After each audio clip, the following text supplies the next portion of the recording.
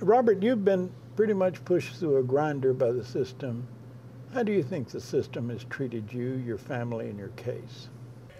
I think they've pretty much treated us as just cattle being herded through their slaughter machine. You know what I mean? I think that there's been no personal intervention as far as the appeals process or the trial. Like, nobody's ever bothered to step up and really consider the facts of the case or the facts surrounding my case or the mitigating issues in my trial to present a mitigating case during my trial. So I think it's all just been a more of a mechanical process to where you just put somebody on the conveyor belt and move them along. And I think that's been the situation all along, because there's a lot of issues in my case that have never been heard. They've never been raised. They've never been put before the courts, before my trial courts or my appellate appeals courts. As a matter of fact, what's pending right now is a pro se motion that you drafted yourself. It wasn't drafted by your lawyers. You sent it to the district court, and they have passed it on the Texas Court of Criminal Appeals around the issue of misconduct in handling evidence in your case. The state withholding evidence, the prosecution. I mean, it's a number of things. I mean, for one, the vehicle that was used at the crime, according to the district attorney's theory, well, when they found it, when I got arrested, about 6 months prior to me getting arrested, or a couple months prior to me getting arrested, they had raided somebody's house for car theft. People that, it was, I guess, a group of people that were stealing vehicles. They raided their house, and they actually found the license plates to that vehicle at their house. And they, according to my understanding, they questioned them about this case, about the Donna case, but that was never made known to my defense team. I was made aware of that after I got here through friends who knew that group of people that were arrested and picked up and questioned about those license plates to that vehicle. Because that vehicle, one of the big issues in my case about how they identified the vehicle was that it had paper plates. And when they raided these people's houses, they found original plates to the truck, and they found paper plates that were blank that you could fill in yourself. Sure, yeah. The example, dealer plates, yeah. Yes, and well, these people, we don't know each other. I don't know who they are. To this day, I don't know who they are. I've never met them. We've never had any kind of contact. So that's one of the issues that the district attorney never gave to my defense team to question. We never were able to investigate that aspect of their theory because they never gave it to us. They never gave us that information. So the police and the prosecutors knew about whereabouts of evidence to the vehicle used in the crime. Yes. But they did not share that with the defense team. That's exculpatory evidence. Yes. The defense team needs to know everything that they know in order to prepare an adequate defense. And what was your state of the mind at that point of the trial? Well, at the point of the trial, I was 19. I was a young gangster, a gang member. You know, I had never been on trial for anything before, and you know, all my experiences with the system have been in juvenile, you know. So in juvenile, you don't really get no trial, none of that. It's just you go in front of the judge. It's a hearing. The judge tells you where you're going. Actually, and you go. It's not even criminal court. It's civil stuff. Yeah, you go where the judge tells you to go. So that was my experiences with the courts. So when I go to this trial, I'm kind of just sitting. I'm kind of just sitting there, letting it take its course. You know what I'm saying? Yeah. Because this is the only way I've ever known. You know, I didn't come to understand all the appeals process and how you fight a case and case law and none of that till after I got here. You weren't mature enough, you weren't experienced enough to be much help to your defense. Anyway, this is a process in which you were passive. Yeah, so I kind of just sat there and kind of expected my attorney to do his job, basically. And you didn't know what that was. And I'm kind of just going along with whatever he says, assuming that he knows what he's doing, you know, because he's an attorney and I'm just you know, I'm just straight off the streets, you know. So I didn't really know too much about. I mean, I couldn't help them, you know. Yeah. I didn't know. I mean, I couldn't tell them where to go, how to look, how to investigate, what cases to look up. None of that should be of any help to them. So I kind of just sat there, you know. And at the time, I was still kind of caught up in that mentality. You know what I mean? That young thug mentality, to where it was kind of careless about the situation. Yeah, it's them over there and me over here, and I'm helpless. And basically, you know, well, I mean, they're gonna get me anyway. You know what I'm saying? Because I'm already here. I'm already in jail. I'm already charged. They already got me locked up. So this is just a process that we go through. And at the end of it, they tell you where you're going and they send you, you know? And at the end of it, they send you. And that's kind of the way it went, you know? They sent you here. And they sent me here. I've been on death row since December of 2003. There were other people in this case? There was people charged in the case because I'm here under a law parties. So there's people charged. There was people charged in this case, but I was the first one to go to trial. So the case was so weak. It's so circumstantial because there's no eyewitnesses. The only eyewitness that they had, his name was Coco. Well, that was his nickname. His name was Quintero. He testified at my trial, and he was the state's sole eyewitness. He was their heavy hitter. And he testified in trial that it wasn't me who he saw shooting the guns, because he was about maybe 15 yards away, so he watched the whole thing take place. So he said it wasn't me. So the case is pretty much all circumstantial. So once they got me and they took me to trial and they convicted me, sent me to death row, they kind of just they just kind of dropped everybody else's charges and left it at that. You know, so there's people whose charges got dropped because they had other cases. So like one of my co-defendants that was charged on this case, he had some robbery charges. So they just gave him a life sentence on that, dropped this case, and that was the end of that. In other words, you were the revenge for the incident that you were at best a spectator. Yeah. And they got me. They dropped their charges, but they had other charges, so they sentenced them for those cases, and that was the end of that. You know, there's one guy that they're still looking for, and I've had a lot of problems. Like, we hired an investigator to try to help my attorney go look up some records and stuff, like the stuff that I'm saying that they've been withholding this whole time. Okay, well, they won't give us none of that stuff because they're saying that it's still an open case. Because I have a fault partner, a co-defendant, who's never been caught. So this whole time, there's supposed to be... So they're still withholding evidence. There's still stuff that they're not handing over because their excuse is that it's an open case. So they can't give it to us. Is that in your current motion?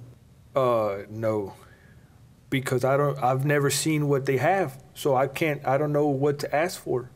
I don't know what to bring up because I've never seen the police reports. Because since it's an open case, like every 3 months, they have to give a report, an update on their investigation. Okay, well, that report has a bunch of other information that we try to get during my trial. Well, the DA was saying that the judge shouldn't grant us access to that file because it's an open case. And it relates to somebody else's cases. Yes, and since his excuse was that since it's a gang-related issue, that if there's something in there, I say that they're getting close to arresting this guy, and I get the file, and we see something that I would tell them.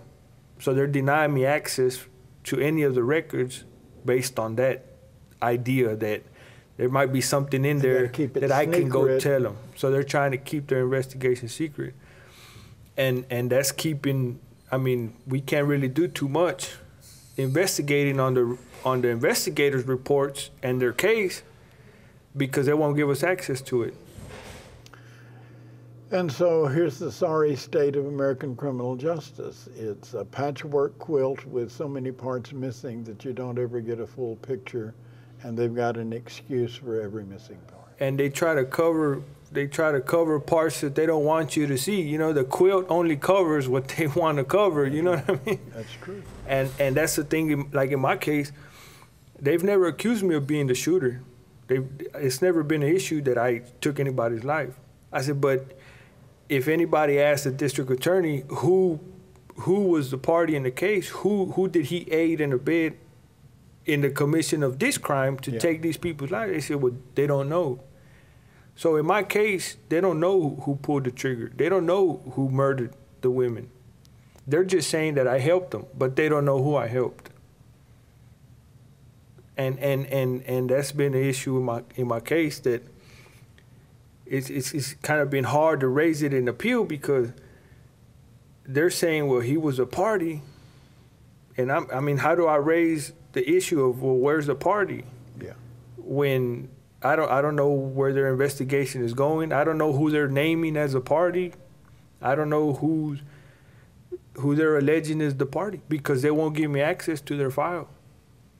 So if they have a list of the people that are a party to this crime, could be 5 people, 10 people, 20 people. I don't know, because I can't look at their file to see who they're alleging was the party of the crime. On my way in here, I met your wife and her mother and 3 wonderful children. How have they been treated by this process? They kind of, you know, I mean, I've never had any attorneys really just try to get them involved in what's going on. You know, kind of my attorney's been kind of standoffish. So really their only dealings is with the prison system, you know, when they come here. And I mean, they've treated them all right, except I guess my only complaint is today, you know, when it really matters, that you would assume that they would be, you know, more careful with what they're doing. It seems that they dropped the ball, you know. There was supposed to have been visits yesterday that didn't happen? No, I got my visits yesterday, which was a full day. I got my visits the day before, which were a full day. Today was a half day because of media day. Yeah. So visits run from 8 to 12. They didn't get in until 10. They didn't get here till 10 because the officer in the front told them that they're not allowed to come see me today. That they either see me today and they can't see me tomorrow, or they see me tomorrow and they can't see me today. Where he got that idea, I don't know. But somebody got you in. I saw the warden, and he said that he got them in at whatever time they came in. Yeah, as soon as they got here, they let them in. And they, instead of ending my visits at 12 the way they normally do, they let them stay till 1. So I got about 30 minutes, 45 minutes extra. So you have learned how to defend yourself from other folks on death row. Yes, there's people here who study the law. You know, there's people here who are actually very smart. And you know, they give me tips. They look here, look there, you know, and help me put stuff together.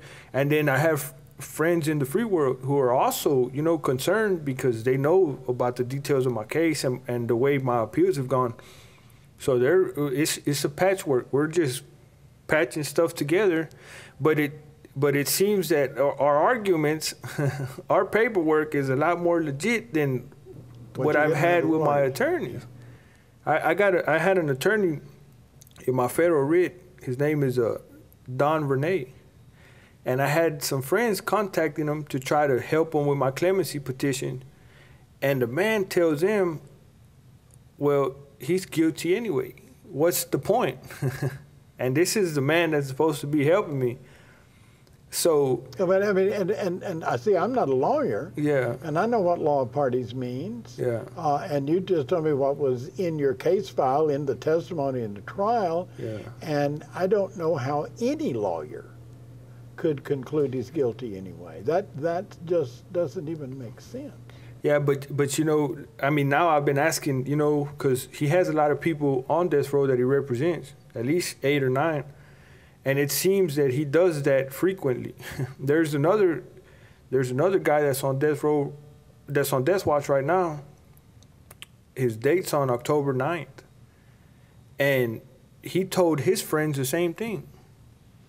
there's no point in doing clemency because he's guilty. I have one And it's- reliable audience for the radio show, and that's the guys on the road. Yeah. I mean, they will stretch speaker wire from hell and gone to catch that show. And Yeah. we got a repeater just a few blocks from here so that they can get a good signal. Yeah.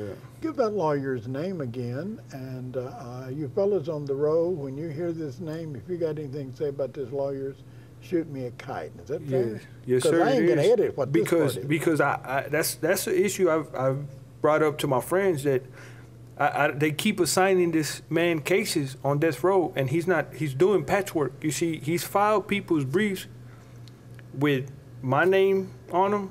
Oh. On somebody else's, it's got my name, somebody Call else's that the arrest word date. processor practice of law. And all he's doing is changing names and dates and refiling stuff. And his name's Don Renee. He's from New Mexico. And they keep assigning them cases, and it seems like the dude does the same thing from what I've gathered. You know, he does the same thing with pretty much everybody he's helping. He was Ross's attorney too, and he just got executed. Yeah. And it was the same thing with him, you know. What do you want a clemency petition for if in Texas they don't grant it? You know, I mean. Well, we interviewed Ross, and it was my impression that he wasn't much help in his own case because he was kind of out of it. Yeah. He had lost it. I don't know whether he lost it on the road or whether he never had it. But you know, conditions on the road pretty bad. Yeah. You go crazy It can in get there, pretty can't bad. Yeah, you can. A lot of people lose it, you know. I guess I've been fortunate to have my family and my kids and my wife in my life, you know. And I've had a good group of friends around me that kind of, you know, keep me focused. But not everybody's fortunate enough to have that, you know, and some people just, they lose it, you know. Well, I told you before the interview that I'd looked over your filing, Yeah. and I thought there was a pretty good chance that this wasn't going to happen tomorrow. Yeah. But then I ain't in the system. I'm just an outside observer. You ready for this if it happens? Well, I mean, I ain't really got no choice. You know what I'm saying? It's like, if it happens, I can't stop it. I'm in a situation where, I mean, I can't stop it. I can't. So mentally, I've accepted that, you know, that I know I'm on a conveyor belt, and I know the state of Texas doesn't have no problem putting people to die, whether they're guilty or they're mentally retarded or they're innocent, or it's all mechanical. If there's a wrong word on a filing that you file, something you file, that's enough for them, you know. They'll throw out the whole thing based on something that small. So I understand the way it works. So I guess mentally and spiritually, you know, I'm ready if it happens, you know. And I just what I've been trying to do is prepare my family, because my family, you see, my family surrounds me so much, and it's like I'm a pillar in my family now. I have my kids, my wife, my mother-in-law, my mom, my sister, my stepdad, and it's like they've made me the center of their lives for all these years. Mm-hmm. And really that's my concern. My concern stopped being myself a long time ago, because I finally grew up and I started realizing that all these people are they're very emotionally attached to me. Even though I'm not there, they kind of gravitate towards me. And that's really my main concern, is trying to strengthen them, because I don't know how they're going to take it. You know, I know it's going to be hard for them, especially for my mom and my wife. Robert, the image you just patched together is the image I want, if I have to use this, the world to remember about you. But if you've got a better thing that you want to say, that's your camera, look in it and say what you want to. I mean, that's basically it. I mean, the truth of the matter is that when I got here, I was a young thug. I grew up on the streets. I was a gang member. My life was surrounded with negativity.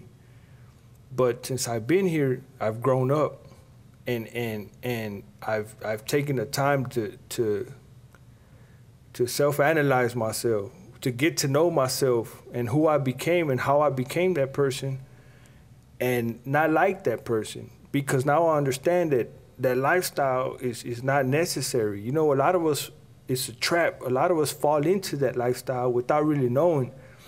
But once you realize it, I guess that's where you have the choice to either change it or stay in it. And I made the choice to leave that behind and become a better person. It's understanding that it might not be much in this process that I'm going through.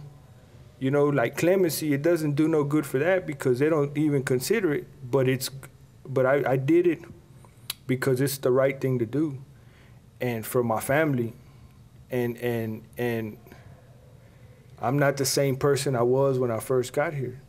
And for the jury to say that we can't change 11 years ago is just wrong.